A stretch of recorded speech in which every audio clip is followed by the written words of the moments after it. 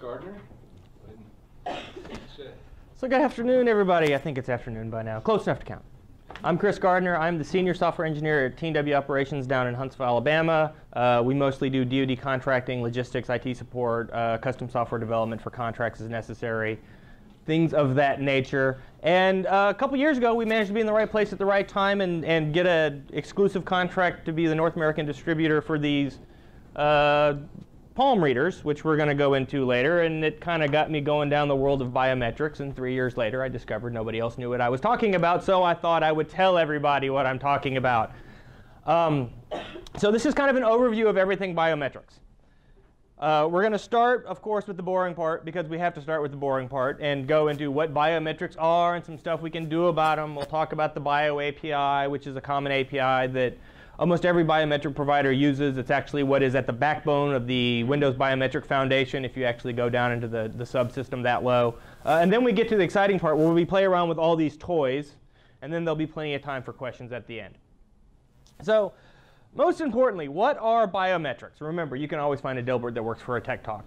I mean, well, first of all, they're a way that Wally's family found a way to get off the grid, but Wally's a special case, and we know this. But what are they actually? Well, OK, let's go with what the dictionary says. Biometrics, noun, used as a singular verb. It's not that one. It's not that one. It's this one. The process by which a person's unique physical and other traits are detected and recorded by an electronic device or system as a means of confirming identity. Sample sentence: scanning of the human iris is a reliable form of biometrics. Let's talk about that for a second.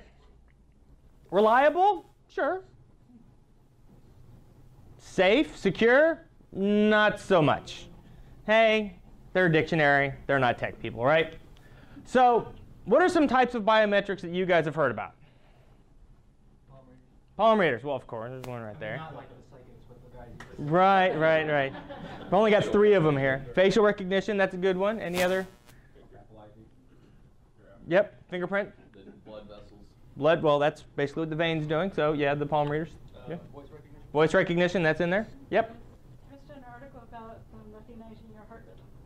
Yep, that could be one too. We'll slightly get into that here in a little bit. But so when you're talking about types of biometrics, you've got fingerprints, you've got palm scanners, retina scanners, iris scanners, facial recognition, speech recognition, handwriting recognition.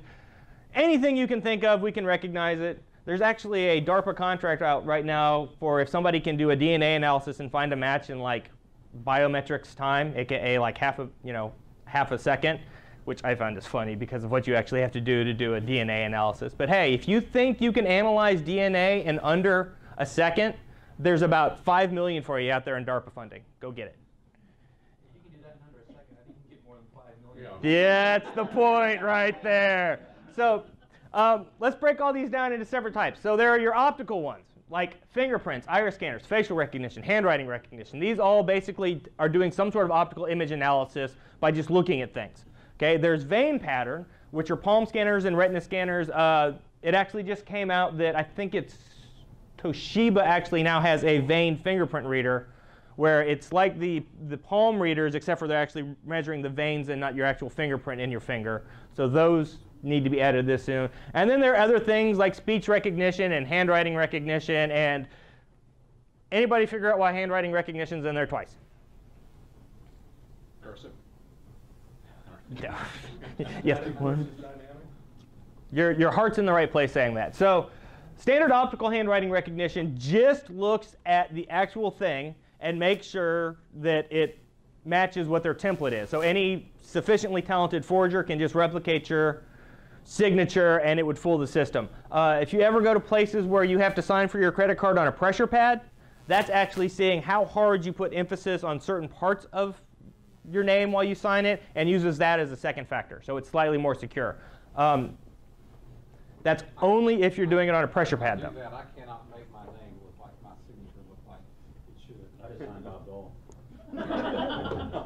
I didn't say anybody was actually using it very effectively right now, but that is a second factor that people are looking at. The problem is, like you say, it's that weird angle at that screen where you're trying to just scribble something and it never comes out right. So, but they actually are working on making a more secure version that actually sees how you write it, not just that you wrote it.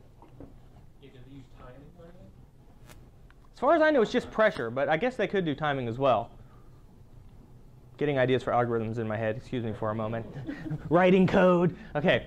So some of the things you need to look for when you're analyzing a biometric device. First, they're the two most important numbers you're going to come across. And these are the old school names, but they are more readily accessible than the new ones, which is the false accept rate, which is how often a person who should not have access is given access. That number is bad. You want it to be really, really, really, really low, or else you're just going to let everybody into your secure area. There's also the false reject rate, which is how often someone who is allowed in is denied access. Sure, you want this one low as well, but that's just annoying because they may have to rescan to gain access. So this is not your security violation. This one is your security violation. Now, the other thing you need to worry about, which is a lot more security related, is how is the data acquired?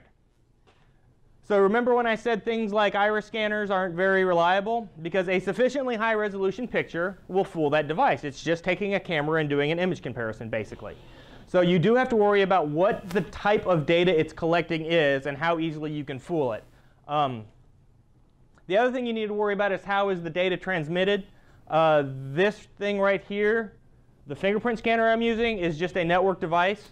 If someone can gain access to your network, sniff out a packet, and retransmit it, it kind of defeats the whole purpose. So you want to make sure that, and yes, I've put Fiddler on a network and tried to retransmit a packet, and that thing passes that test. But these are the type of considerations you need to worry about. Can somebody inject in a false without ever actually going through the reader? So why do we bring all this up, right? Because there are levels of security. Security is not convenient, ever. This little fingerprint reader on my laptop is really convenient, really easy to get around. Same thing with your iPhone. Hackers got through that thing in about 5 minutes. There's a video on YouTube of a guy getting past the actual thing in 1 minute. So he goes and rolls his finger, sets that finger down, picks up a piece of tape, transfers it, uses a different finger, scans in. That fast. OK? It's convenient. It's not secure. If you want security, think 2 or 3 factor. We are actually asked by an agency to set up a secure area. We have a biometric scanner, we have a prox card, and you have to pin in. So something you are, something you have, something you know. 3-factor security. Think of your biometrics in secure parlance as a username, not a password. And use something else as an authenticating factor. Any questions? So, what can we do with these things? I'm sure we would all love the eye scanner to eventually exist, especially those single people still going to bars. Maybe we'll get there one day. I'm working on it. But what's the most obvious thing you're going to do with a biometric? You mean other than identify someone? Right. That's what it does. What are you going to do once you identify somebody? Let them do stuff. Access control. It's your most obvious answer. So this is, at our old office, the actual palm scanner we used to have on our server room door. And I use this because this was our first attempt at wiring up a door, and it's so beautifully janky and like Invisible Man-ish. So that's why I still use these pictures. But as you see here, we had a palm scanner that they would use that the people who had access to the server room could actually buzz in. We actually had a cipher lock on the door too, so we had a second form of authentication. You actually had to get past that deadbolt and then scan in. Once you came inside, there was the breakout that went to the door striker, and then it actually then followed through and actually would log who actually opened it in. That door striker was really loud. It would go bzzz when it let the person in. So we used to refer to anybody that had access to the server room as buzzards, because we're cynical like that. But that's just a very simple system to actually just do a feedback. They had to get in the building, so we didn't worry about too much password or whatnot. We did put the cipher lock on there, but let's admit it, we're lazy IT people. So the first guy to walk in at 7 in the morning would unlock that thing, and then it was on the security checklist to remember to relock it at the end of the day. These things happen. You're only as secure as you make it. Of course, when you start talking about this, viruses on your server room have a completely different meaning, but that's OK.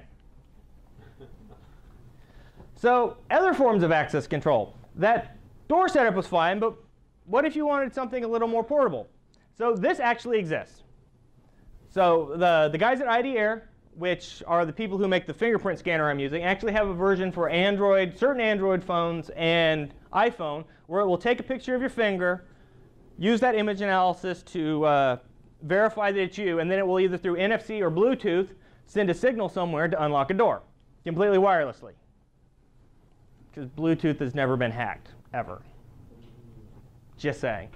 But it works really well. Because phones these days have really high resolution cameras where you can really get in there and see everything. Yes, Dan? Why don't you just use the identifier of the NFC on the phone? Like have it send a good each time saying who I am instead of... Because what happens when somebody steals your phone and just walks in? Okay. Yeah, that's what makes it the second part of the authentication. Of course, you're just taking a picture, so why can't I just take a picture of a picture at that point? We're not going to really analyze the security implications of that thing.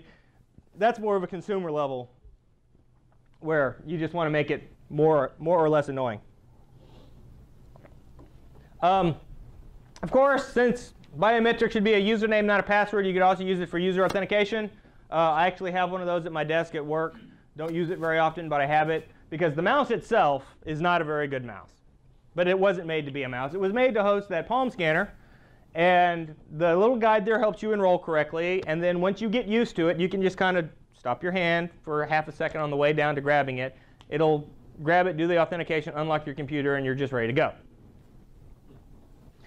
We were trying to get that sold to doctors' offices so that the doctors didn't necessarily have to touch anything so they could move around stuff.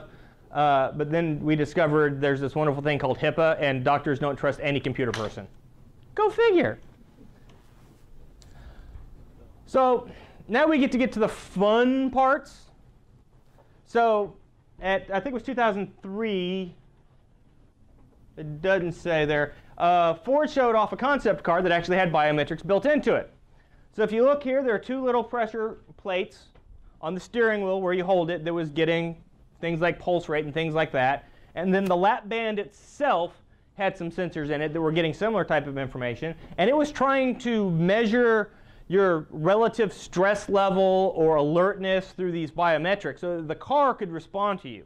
If it noticed you were getting drowsy and your heart rates and everything were dropping, it could turn the stereo up, make a buzzer alarm, turn on certain active lane keeping features and things like that. If it detected you were too high stressed, so you were getting road raged out, then it could make other factors to attempt to make the car safer to run, things like this.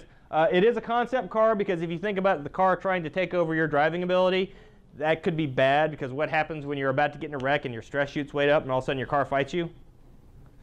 They're still working on it, but it's a great concept to actually take this data and actually use it to help make things more safe and more available. Of course, our friends in Japan can't be outdone. Oh, no, they can't. So they created a car seat that identifies you with your butt print. So they put 360 sensors down in the actual seat of the car, and when you sat down, it used the pressure mapping of each one to make sure that the person sitting down is the person they thought was sitting down, and the car would only turn on if it was a match. They got a 98% accuracy out of this thing, which is actually pretty good. Of course, that 2% when you can't turn your car on because you had a big meal, yeah, about that. But there's another version of where we can take this stuff and actually make more creative arrangements with it. Please tell me they're not calling that a butt reader. They didn't actually give it, they just said pressure sensors. They didn't actually name it. Yeah. That's right. So let's talk about the actual Bio API right now. So we're going to quickly go into the history because this stuff has actually been around for a long time, just nobody was using it as far as the idea of an API went. So the actual first version of a standardized API was in '97 with the Human Authentication API. Shortly thereafter, the Bio API Consortium was formed, and they merged together with the Human Authentication API, and they released a version 1 in 2000. Yay, version 1. And of course, as soon as they released that, they went, well, we messed a few things up, because that's what you do when you release an API. And so then they released a 1.1 the year after, and it became an ANSI standard. American Standard, ANSI. We have a standardized 1.1. When we look at the demos with the palm scanners, they're actually all using the Bio API version 1.1 setup So you'll actually be able to see what one of those looks like when we get there.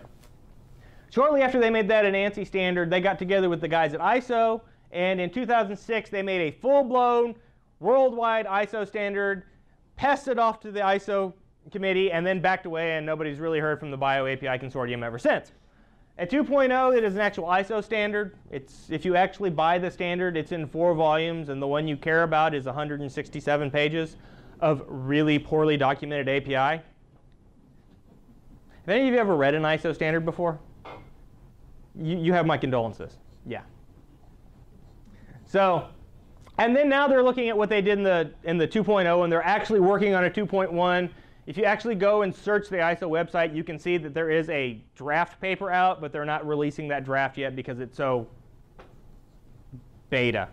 It's just probably alpha, I think would be the correct term for it. But it is out there. They are currently working on a new version to update some of the things they messed up in 2.0. So what is it really? The API is a standardized collection of functions that basically says, if we have a biometric device, what are the things we're always going to want to do with them? We're always going to want to enroll people or capture their identity. We're always going to want to identify people or verify that that's the person it is. So basically, the BioAPI in the 1.1 version is, I believe, 17 functions. In 2.0, they went up to about 30 functions because of some separation of concerns they worked with, which is their attempt at saying, if you have one of these authentication devices, this is everything you're ever going to want to do with it. You think they got everything? No, of course not. But it's a really good standardized for most things. So the version 1 was an ANSI standard. Version 2 went up to ISO. Basically what version 2 did is version 1, everything was in one namespace. So all your database management, all your dealing with the actual sensor, all your overhead for startup and teardown, they were all in the same namespace, same API. It was the consistent 17-ish functions. In 2.0, they said, well, you might want to do all your database management on a server, so that part was broken out. And then the part that actually deals with the hardware is different. So they just kind of spread things out so that you could have a better separation of concerns. Any questions about the BioAPI? Yeah, just curious, does it have extension points? Like if you're doing proprietary hardware development and you want to extend the BioAPI? Yes. Yes, it does. The actual spec for, let's say, a piece of hardware has I'm trying to remember, it's like a biometric sensor provider, a BSP, and you have to use those functions, but when it passes it to you, it actually passes you whatever you tell it, and so it would just send your extensions with it. Good question.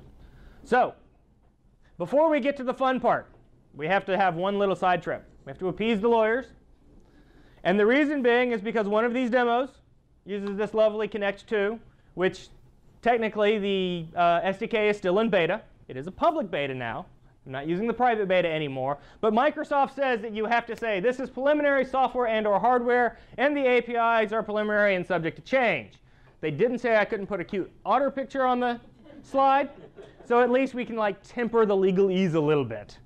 Right? So, want to have fun with the toys now? Yeah. Let's have fun with the toys. All right. So the first thing we're going to do, since you can tell I love that thing so much, is we are going to play around with one of these palm scanners. So this is the entire piece of hardware. Let's make sure the camera gets it real quick. That little guy right there, he's about 1 inch by 1 inch by just under an inch square cube.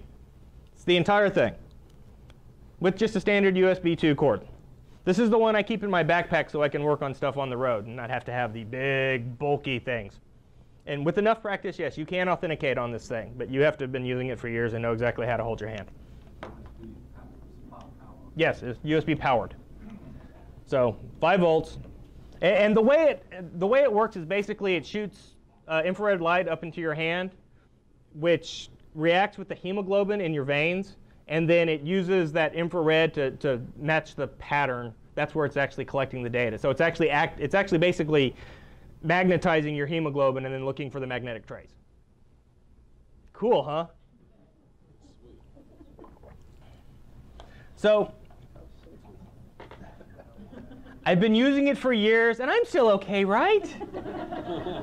I've never had a problem with any of these biometric scanners. We did a lot of stuff with RFID several years ago, and I actually had one of the interrogators and transmitters that's sitting in my office pointing at me before I learned to turn it off and turn it back on when I was using it, and it was just blasting me for 8 hours a day, I would get headaches every day. So RFID will mess you up.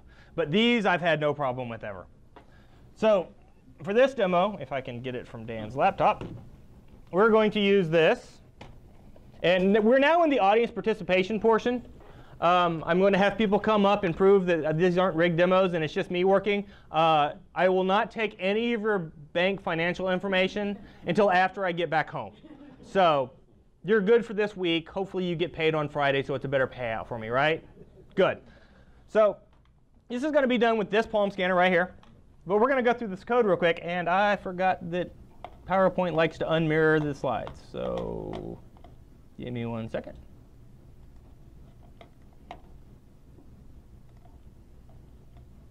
Mirror the displays.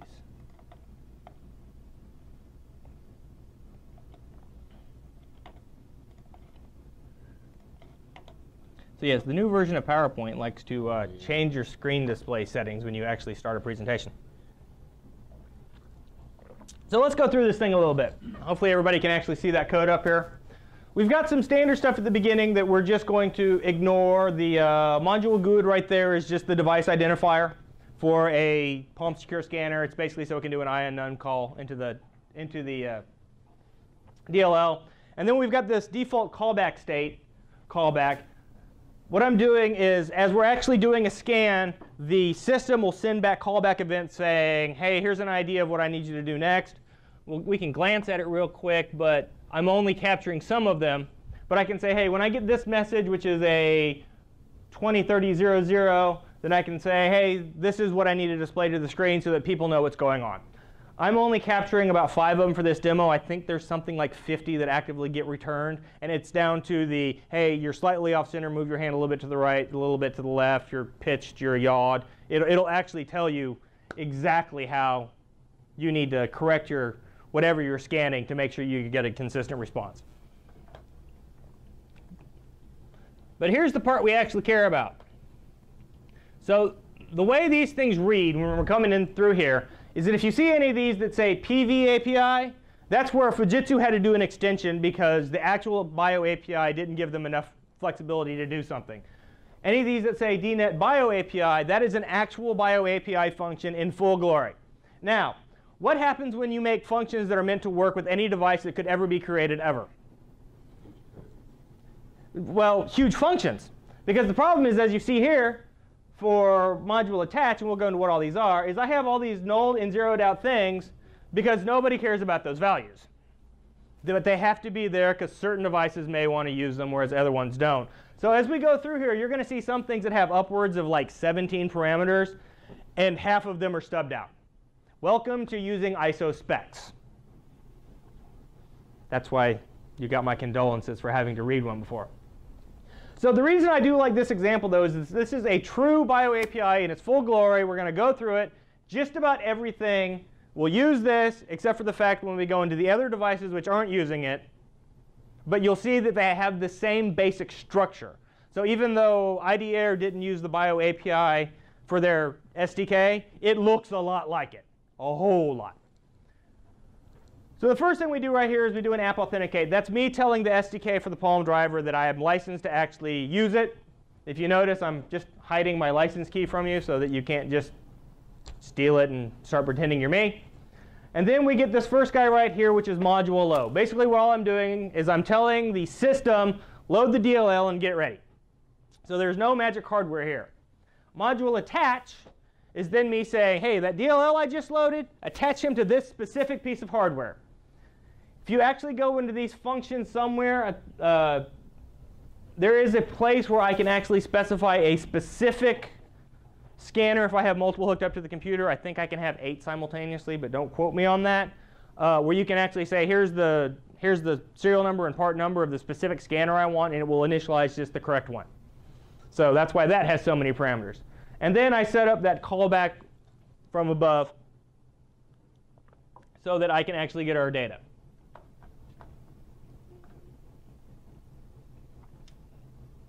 So the next thing I need to do is I need to enroll somebody. And there's 2 ways that we do that. We can have a brave volunteer that will come up here and we can enroll them. I'm unemployed, so I'll volunteer. Well, let's wait until we run the program. I'm still going through the code. But we're actually going to enroll the person. And when you enroll somebody, they actually have to do 2 hits. So the first time you're just going to put your hand down, and it's going to actually do a scan. And then it's going to immediately try to re-authenticate you to make sure that it was a good scan. And then it says, hey, you have it. So this guy is going to come through here. With enroll, we're going to say, we need you to use that device. This is for verifying eventually. And then there's a bunch of stuff, including my ever so favorite reference variable throwaway, because in C++ you can just pass in references to null and it's happy, but .NET really doesn't like it when you give a null to a value type. Don't worry, we're going to have more fun with this guy later, as you can see. So what it's going to return is a handle to a place in memory where the biometric results are. And it's this structure called a BIR, Biometric Information Record. And it's got a very fixed structure, and it's this number of bytes in the header and all this other information, which if you ever have to actually touch a BIR manually, you will become intimately familiar with. I'm just kind of hiding it in the background and using the whole thing as one, because just give me a 3K byte string and I'm happy, right? More nodding. We're happy. We're that. All right. As the recruiters in the back heads are spinning. So once we actually get it, I need to actually pull it out of the handle, and so I have the actual BIR.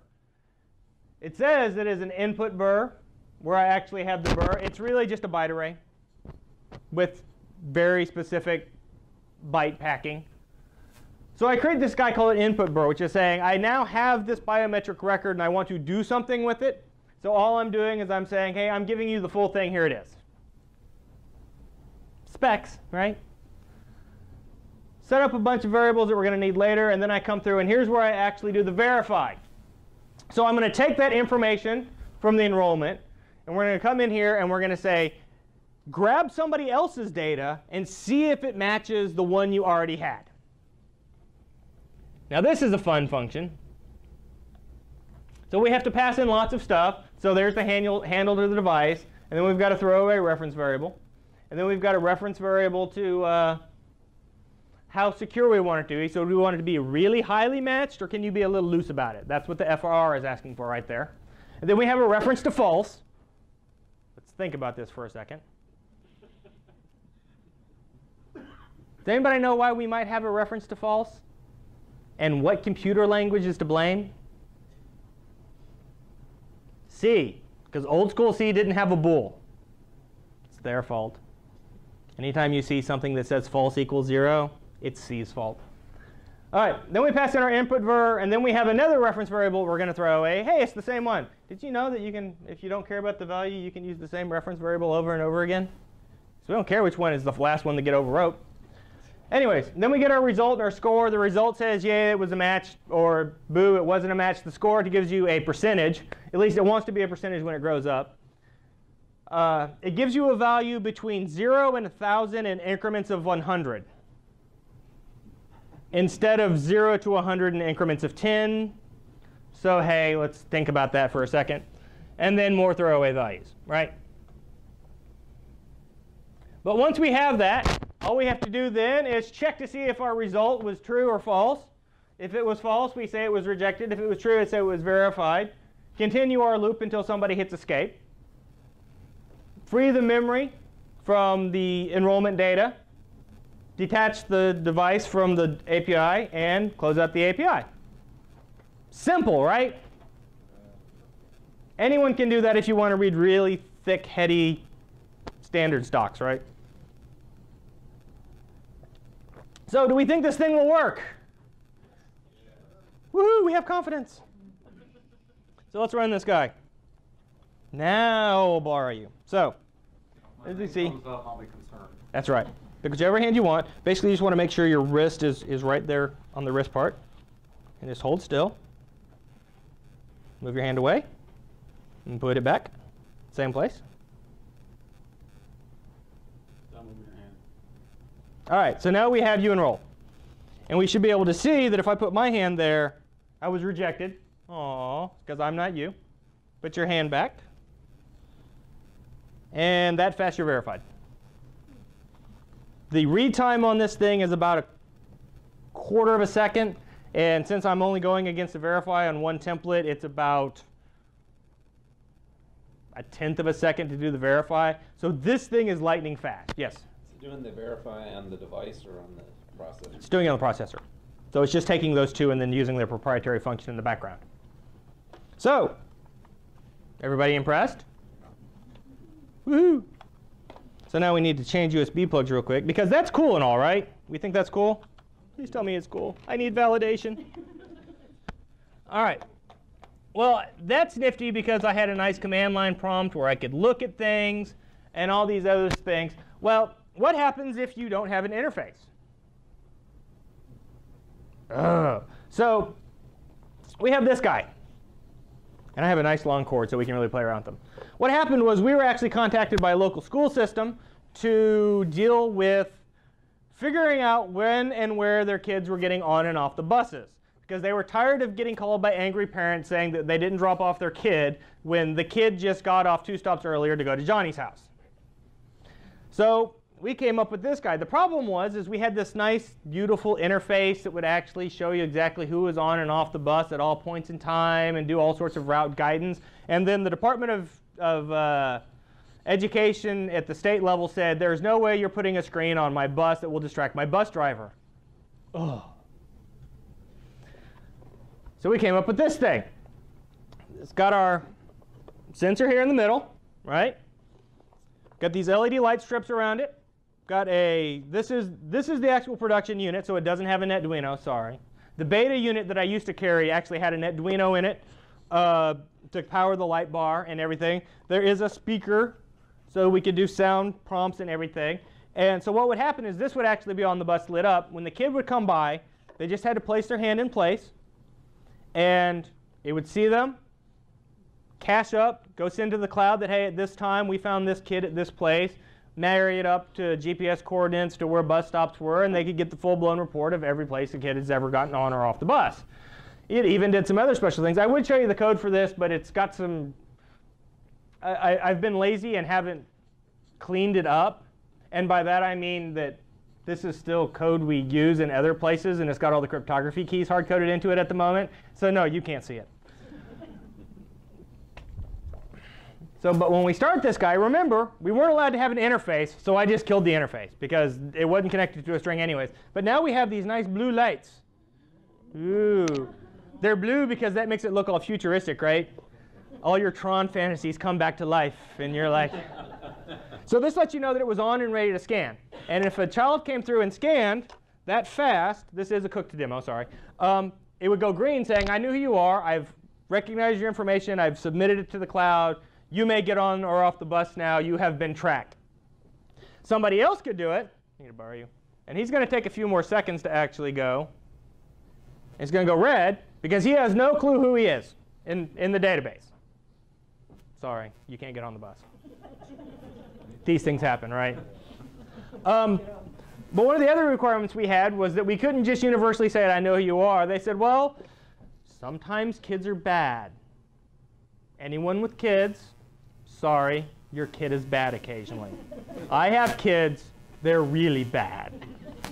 So occasionally a kid would get suspended from the bus for a period of time. So this thing will actually look through and say, hey, I know who you are, you can't come in here, because you were suspended, and then would automatically unlock them after however many days. So we had to get creative with this light bar to actually do all sorts of status lights.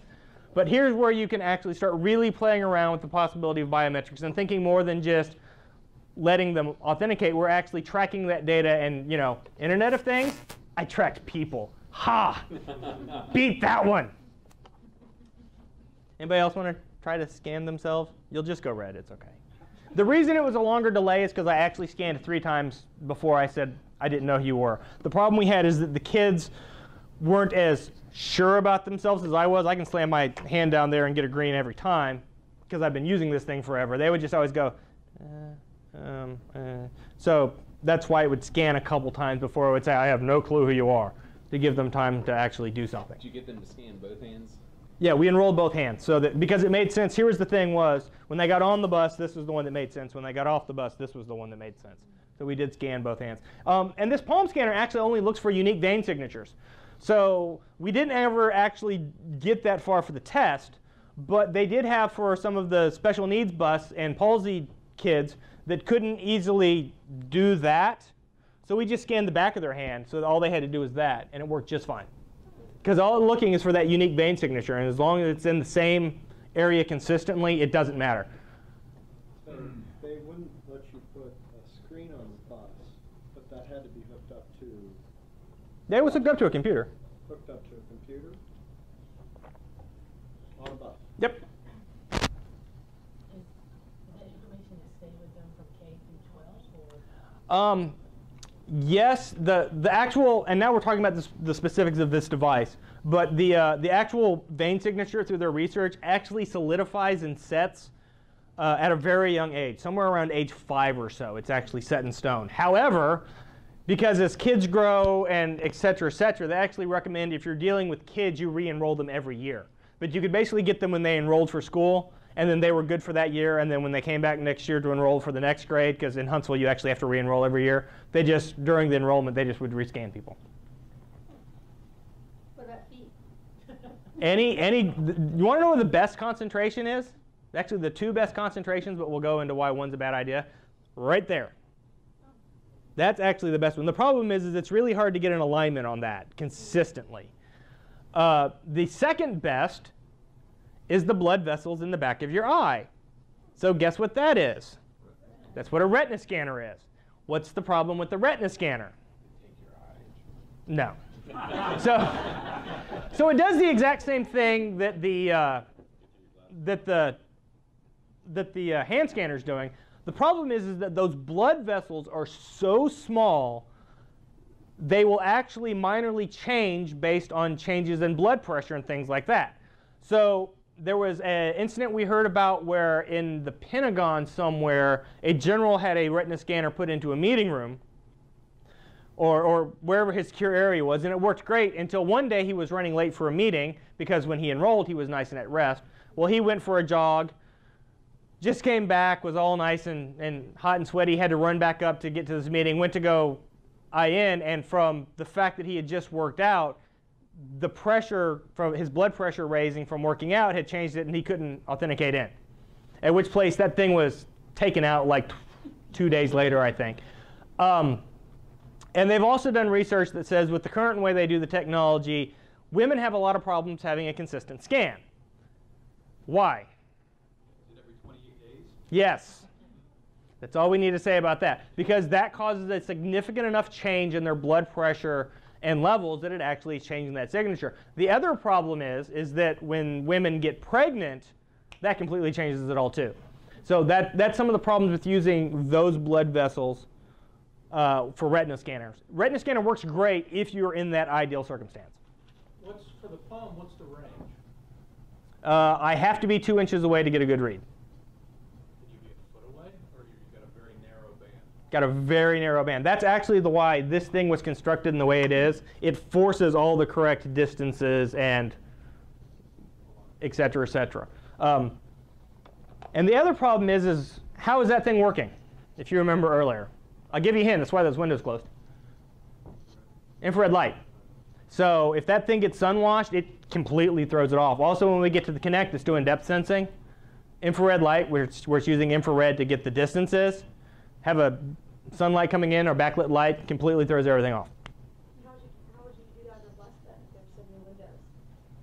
That's why the scanner is completely enclosed in this black plastic thing. This design was actually made to accommodate for that. Do you need to close the window? You just did it. Nope, because once they put their hand on it, they closed the system. They covered the hole, and it doesn't need any light to work. You said that precautionary because you said you closed the window. Haha. Yes. So what microcontroller are you using, and did you write that in C, or what's it? The original beta unit was done with an Arduino, just using C#. When we went into production, just for the cost and size and whatnot, we switched to a board called a Teensy-Duino, I believe, which is an Arduino with a built-in TFT to serial or USB to TFT adapter that all powers through one thing. So it's a little board. It's basically that board right there, which we'll get to in the next demo, if I took the rubber band off. So do you have 2 USB connections for that device? There's a hub in there, yeah. That was the other reason of the little small board on top right there. Get in the camera real quick. It's called a Teensy Duino. It is a full-blown Arduino with a lot of the extra ports removed and just for serial in and out. So it doesn't have the full, what is it, D1 through 15 or D0 through 15 and analog go through 6. There's only a few channels, but it's also like 12 bucks, which is a lot better than putting a, what, 50, 60 buck Arduino in every one, which is huge. So that's why we switched to those. Yeah, inside that thing there is a USB hub, which is how we only have one wire coming out. And then that goes out. One goes to the Teensy, one goes to the Palm scanner, and then the Teensy is actually powering the LED light array, which is the exact same. Which is the exact same as this. How much do you sell this whole thing for? Or do you sell it as like the whole solution? We sold it as a whole solution. I think the actual sensor unit itself was, when we originally did, I think it was $750, but I think we found a way to cut costs with that. But that includes the sensor, the entire wiring of it all, everything built into it, the LED strip. I think we actually were trying to get it down cheaper, but I don't remember because I'm not the marketing guy for it. Sorry. But and then when we sold it, and with the computer that was ruggedized to go in the bus with it, it was like $2,000 for everything. So that was the computer that ran off the battery, turned on, whole 9 yards. The sensor would have to be, as you said, ruggedized for the bus. Sensor, not really. The computer does. Because what happens when you take a diesel engine and you put a computer on it? Components start wiggling out. Well, you run over things on the road. Yeah, that too. So that was the main reason for that. All right, well, let's play around with fingerprint scanners, shall we? So for all you .NET people, I'm going to apologize in advance. We're about to look at some C++. It'll be okay, I promise. Well, the idea of the guys who make these fingerprint scanners have 2 versions of the SDK available. One's in C++ because they figure that can go anywhere, and one's in Java because they figure that can go anywhere. But I do this in my free time, and you can't pay me to write Java. So you get to look at C++. I'm actually supposed to be helping them make a .NET conversion here soon. They're just waiting for their funding to come so that they can contract me so I can write the wrapper, et cetera, et cetera. Basically, they haven't had enough interest yet to actually do it. So here's your ugly C++. Yay. OK, we're not going to go as in-depth in this one. The main reason I wanted to show you the code is because this is, as you can see, not using the Bio API. Yet we're doing the exact same stuff. So we're going to kind of just quickly go through it so that you can see what's going on. So the first thing we do here is this call to IDR license, where I get my license to make sure it's the same. That's like that embedded one for the Fujitsu where I got my license, made sure it was valid. And then we call the one-pit locator service and start it. So what did I do right there? That was the same as the load and the, what is it, load and not verify, where I loaded the SDK and I attached it to the device. Can't remember the name of the function off the top of my head. So that's where I'm doing the exact same thing right there. This COM port, ignore. That has to do with connecting to this thing so that I can show you statuses. We then sit here and we say find the device and pair. So that we did our module load and then we did our module enroll. Once we successfully find it, I sit here and I wait to get a fingerprint template image. Sounds like an enroll, doesn't it? I then go into this loop where I say give me another fingerprint. Once I have the fingerprint, I go into their matcher and I do the match, and I verify the match between the 2 fingerprints. Sounds a lot like the verify I did earlier. If they're a match, then I send a value out to the COM port so I can make it light up and everything. And there's this weird stuff with the set hand point. I figured if I made you look at C++, I would actually color the text in the command prompt, be a little nicer about it. So that's what all that strange set console text stuff is. But we're going to loop through forever the same way we did before until somebody hits escape. And then we're going to close our COM port, unpair the device, module unload, stop, detach, And then that's where I just have my default exception handler. So different device, they independently developed the SDK, not even knowing about the Bio API at the time. They created the same thing. That's why the API was written the way it was. But notice now we don't have 10 million parameters we don't care about. Yeah, about that. So, do we think it'll work? Yay! Okay, I'm gonna warn you before I hit start, this thing's loud. One of the first, when they gave it to me, the first thing I said was that, yeah, that buzzing and beeping it does, knock it off. They were like, yeah, we need to make that a setting. So there it went. It found the device. It's waiting for a fingerprint template. All right. And now we're talking fingerprints. Who really? All right. So fingerprint up. Just push it on the bottom all the way until you hit the back. And hold still. It found you. So we have a template. Now use that same finger. Push it all the way back.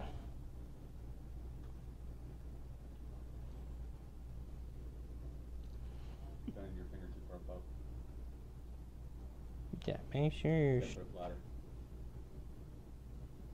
There we go. And it did match. It doesn't think you were you. Hopes if I hit the button first.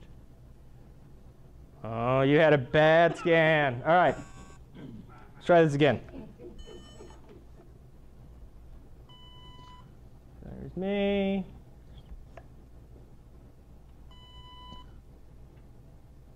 There's a match.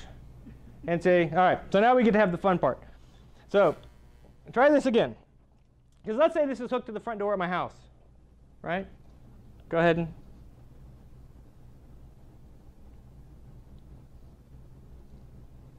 It does not like flat. It does not like your finger. I know. You try.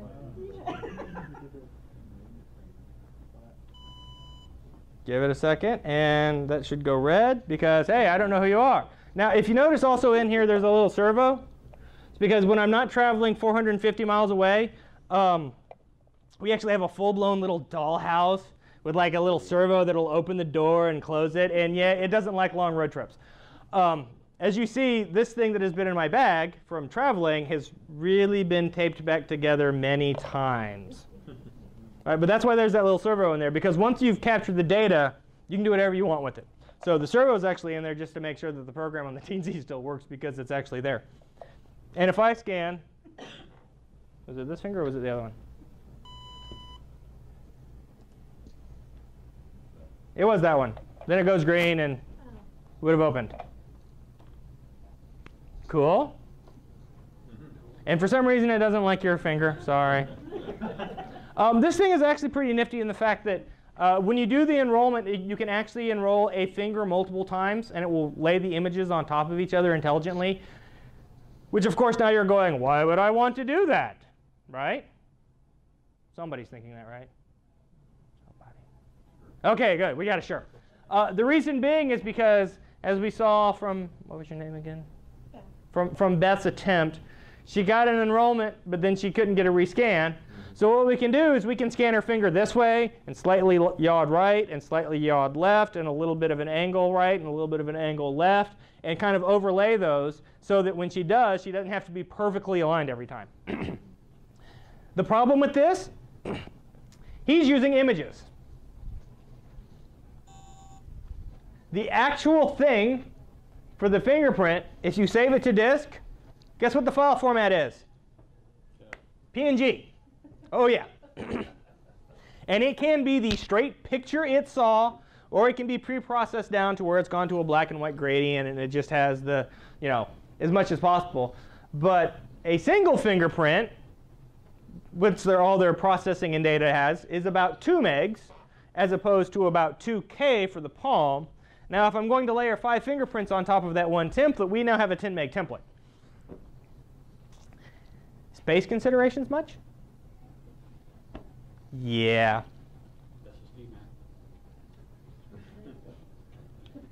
Actually, it's not the access time because I'll have it all on RAM anyways. It's the making sure you have enough RAM to do it. Yeah. What's the response of big data? You can call it big data if it doesn't fit into RAM. Got 12 gigs there. I think I can get a couple fingerprint templates in there. We're good. The computer we had on the bus, let's see here, we had 25,000 students enrolled, 2 prints per student, so now we're talking 50,000 templates, plus a few administrators and whatnot. So we had 50,000 templates on there at upwards of 3K a piece. So now we're up to, what, 150K? No, I missed a decimal point there, but you get the idea. I think it ended up, we got the entire database into 2 gigs of RAM, and we just held the entire thing in RAM. So when the program started, it just pulled the entire database and threw it in RAM so I could do comparisons really fast. And that was with 250,000 enrolled people. I'm sorry, 25,000 enrolled people. Math is hard, yo. All right, shall we play around with the Kinect? Yeah. So what do you think I'm going to do with this Kinect? No, that's if I brought the RFID scanner. Right. Measure your bones. Well, see, you know this. I've seen it. He's seen the presentation before. You think I'm going to do facial recognition, right? That's what you think I'm going to do. But I'm not going to do facial recognition, and I will tell you why, and I have 2 reasons. 1, because all of you, without having this Kinect, can go do facial recognition yourself. There's a library for C++ called OpenCV with all that information already built into it to do your own facial recognition. And then there's a wrapper library called, excuse me, something along the lines of EMVUCV, but just search for opencv.net and you'll find it. It is a horrible library, but it's got everything there, so you can just look at the source code, see how it does it. The big reason why I didn't want to do that is because the actual algorithm that it uses is called eigenfaces, which is this really, really cool algorithm. But if you don't have a degree in math like I do, you will never understand it. Okay? There's taking liberties with math, and then there's what this routine does. Yeah. So basically, it takes the picture and you do some normalization on the images, and then you turn it from an array into a vector, and then you normalize it with other vectors by creating the average face and subtracting the average face from your face. I'm not kidding. And then you take all of these vectors you created, and then you calculate the eigenvectors and eigenvalues of all of them, and then you do k-means pattern matching. So that's basically how it works. And if you understood any of that, come talk to me afterwards. I'll actually show you how it works. But like I said, there's lots of strange maths involved. I'm actually in the process of, and hopefully I'll have this done soon because I think it'll be really cool, rewriting a code that does that in F#, because F# is made to play around with matrices like that. And instead of using the image data, using the depth data, so you can't fool it with the picture. Excellent. Yes? You mentioned normalizing. What is normalizing context? It works best for the eigenvalues routine if you actually are using bytes and all your values are between 0 and 255. So what you generally do is you take the full color picture you're getting, identify the section that's the face, so that the eyes are lined up and that you're filling about the same amount of the bounding box. You then convert the RGB values into, what's the other one? YUV, which is luminance, all that. Use the luminance for the grayscale version, and then, yeah, chroma, that's what it is. So basically turn it into grayscale and then normalize it so that the values, instead of being a 16-bit number to being an 8-bit byte. So that's the normalization. And then along the way, when you start dealing with values that then blow outside of that, you renormalize it back down.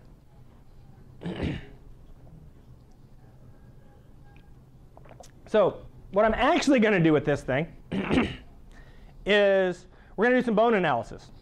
Because what's the nifty thing everybody sees with the demos of the Kinect that it does? It goes and it calculates your bones, and it puts all the dots on the screen, and you can see everybody's dots, and everything's happy. And if you look, hey, look, I have dots on my body. And we'll go into how I did that here in a moment.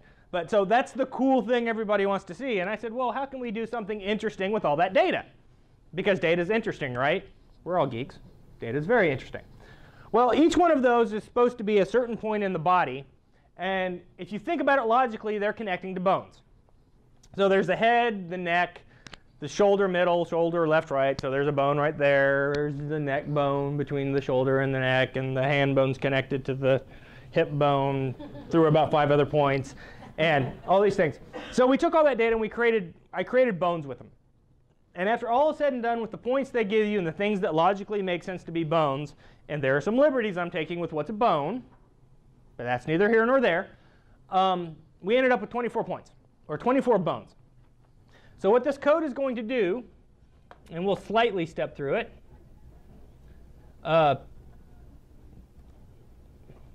So at this point, I'm grabbing all the,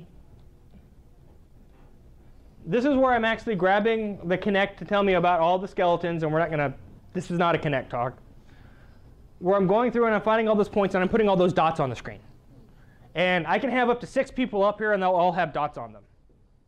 They'll all be the same color dot, but they'll all have dots on them.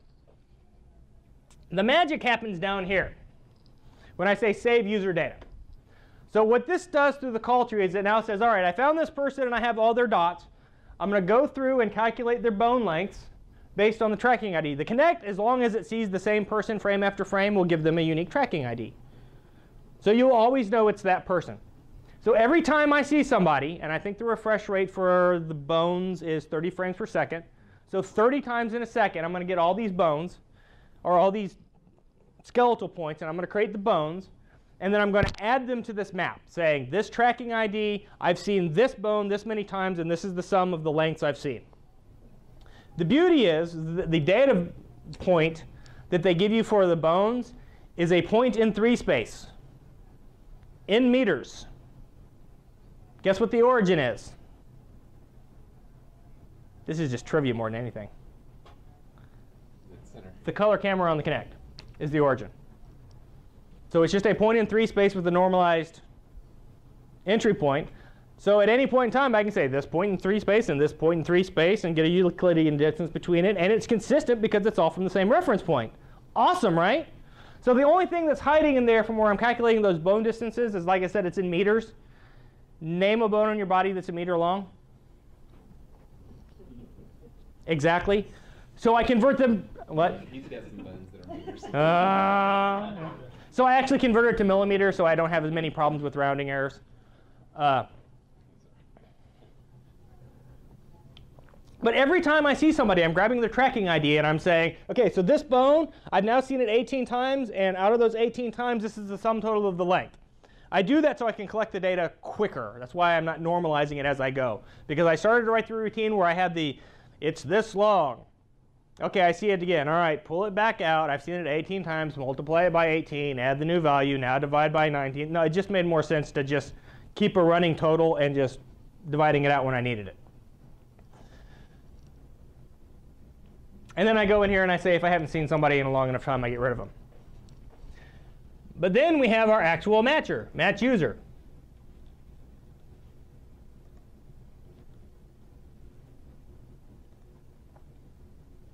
So I take some liberties with math here, but not as bad as the eigenbases routine, so we're OK, right? So I'm going to come through and I'm going to go for between all the candidates I have and the guy that I saved as my template. First of all, I make sure that I'm not verifying that the template is himself, because that would be silly. So here's our magic loop. It's even got a comment that says it's the magic loop, because comments are important, you know.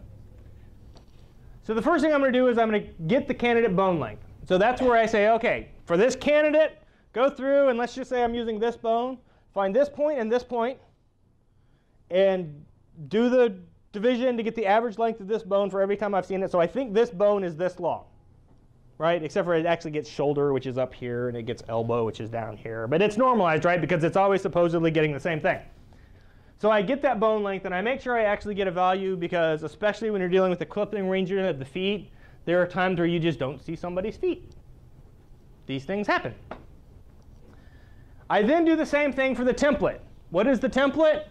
He's just the same. He's just another guy in the map, except for he's got a very specific ID. I don't have to iterate through him. So he's just another thing. Just the way we're going to create the template is somebody's going to walk up here, which distinctly does not look like me. And I'm going to click their red dots, and they're going to turn blue. And when they turn blue, that means you're now our template, and I'm analyzing your data every time. And we're going to get this nice map of them standing around and doing nothing and their skeletal structure and everything. And then they're going to walk away.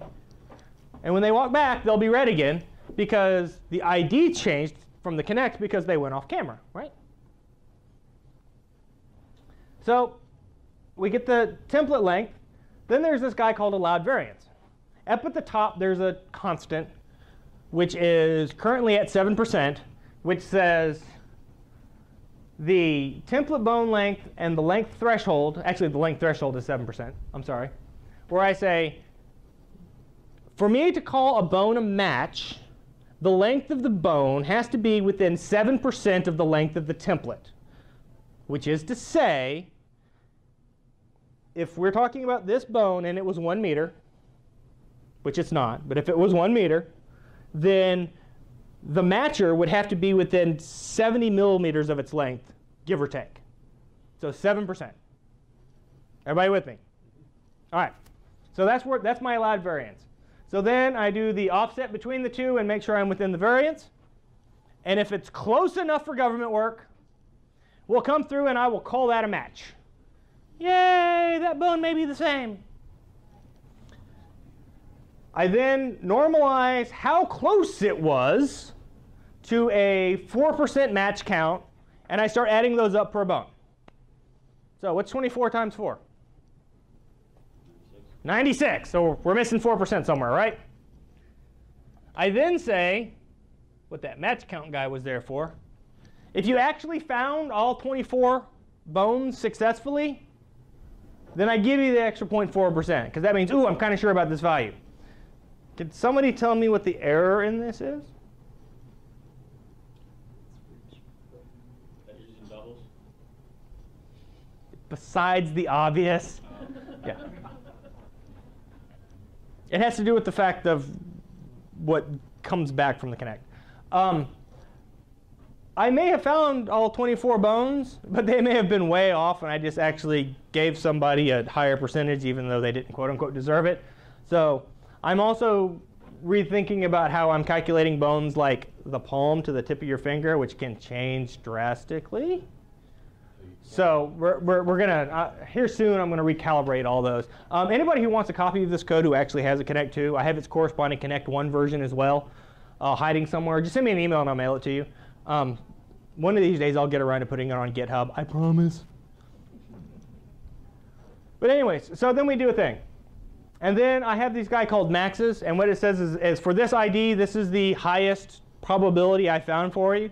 And that's just because there's a lot of wobble as somebody starts moving. So now it will slowly get more and more confident until you eventually reach the confidence threshold. In which case I say, I have identified you, and all your dots turn green. Otherwise, then we're just going to show how sure we think we are, and you're stay red. Any questions? Yes? Suppose it doesn't freak out if somebody's missing a limb. No, because just all those bones would be 0, and it would match against 0. It doesn't matter how bulky the clothes are. I need to look at the way I'm actually doing it.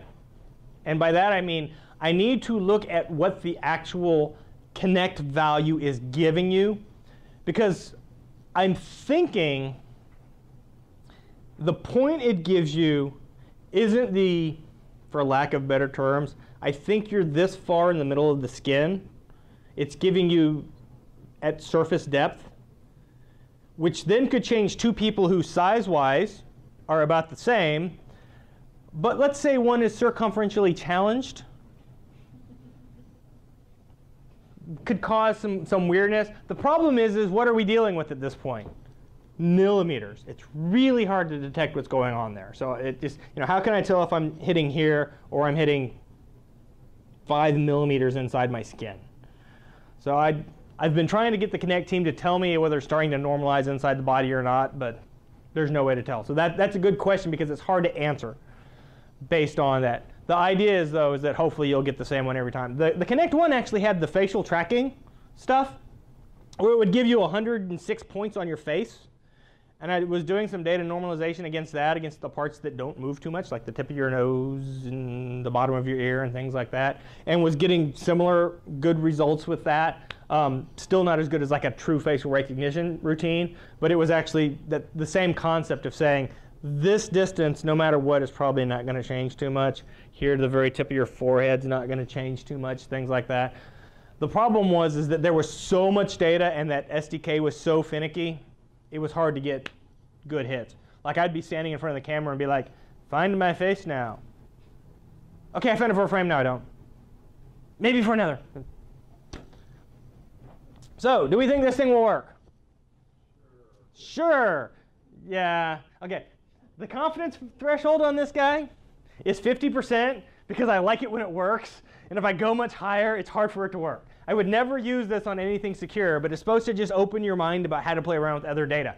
I need to borrow a person who is distinctly not my size.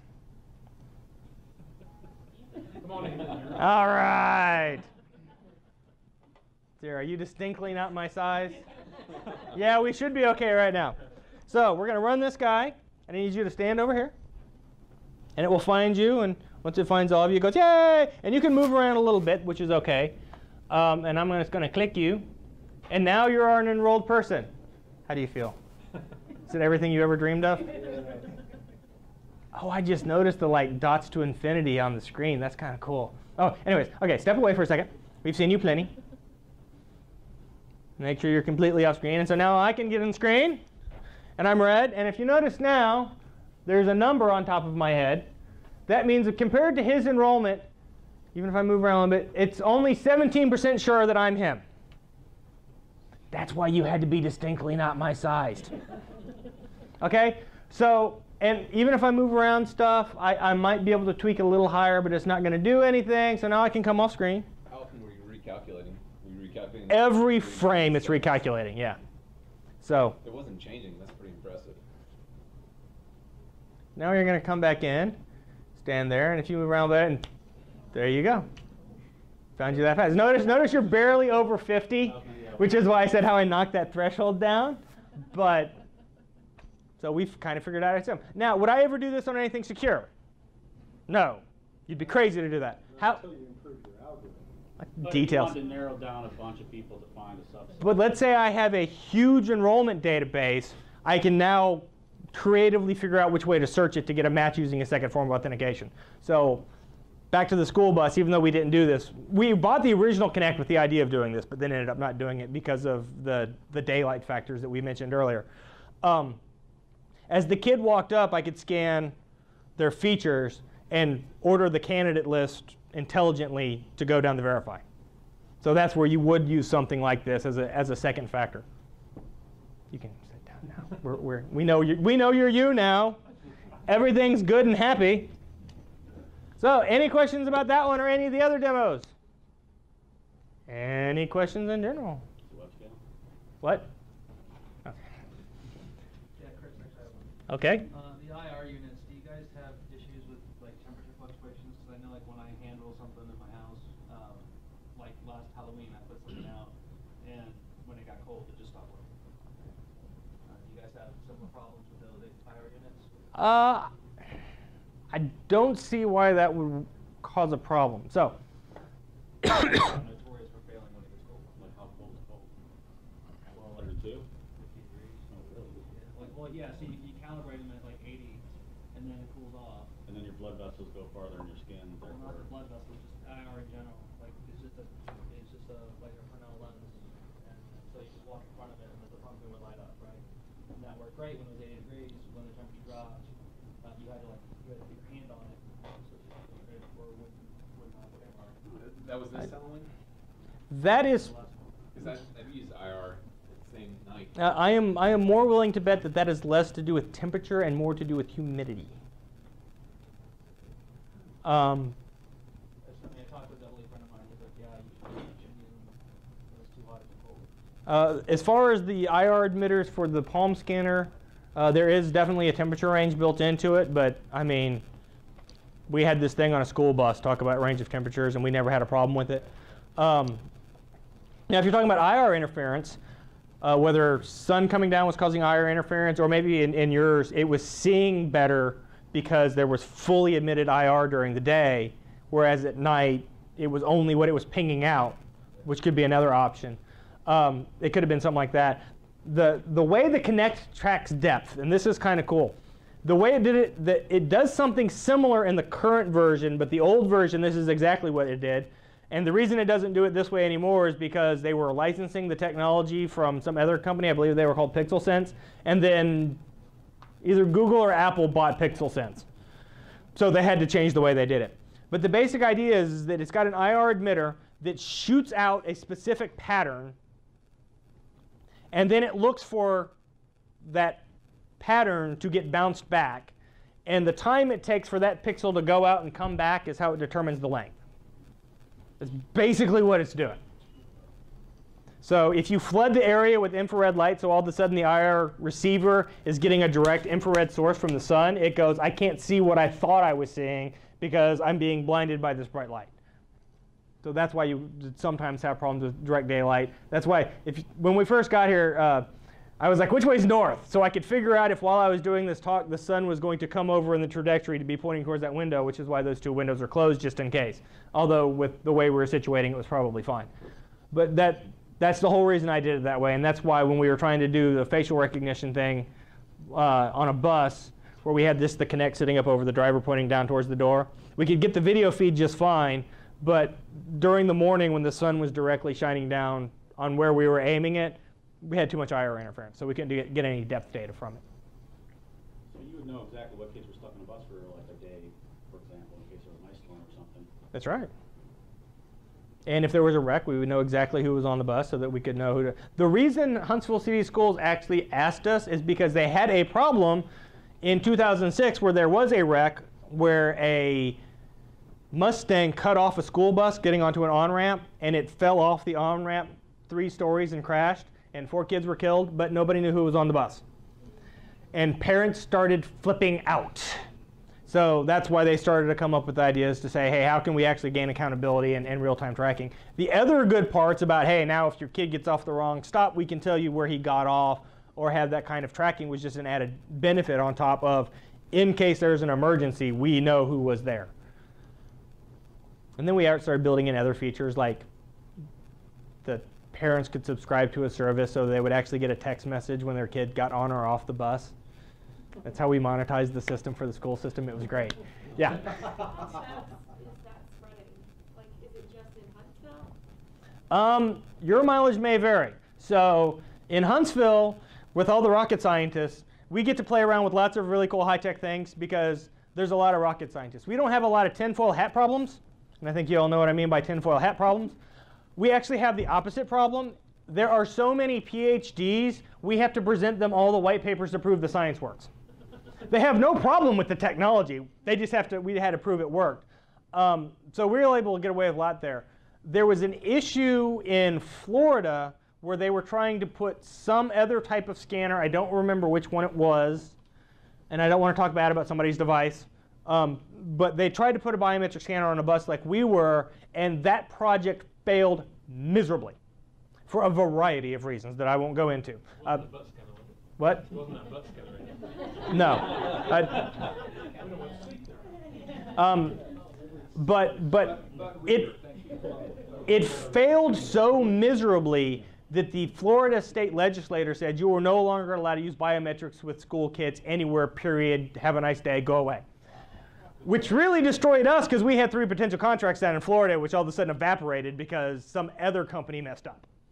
So there's a real education issue. It depends on the school system, depends on the Department of Education in that area, depends on the Department of Transportation in that area, et cetera, with what you can get away with. Huntsville, we get lucky that we have so many rocket scientists that we get to play around with things. Any other questions? Yes, I will find a place to post it. Source code, the source codes that you can have, I will give you. Not a lot of good giving you the Palm Scanner source code since none of you have Palm Scanners. You can buy them from me for like 250 a pop if you really want one. We can make that happen. But definitely the Kinect code and some of that other code, just so you can see that structure, I'll definitely make available. The slides I'll make available. If you want to get a hold of me, Twitter feed, blog, the charity I do. Go give money to my charity. Forget the fact it goes to my children's hospital, not yours. It's the problem with doing these talks so far away. Any other questions? I'll be around for a while because it takes like 20 minutes to pack all this stuff up. Anyways, thank you all very much. Awesome.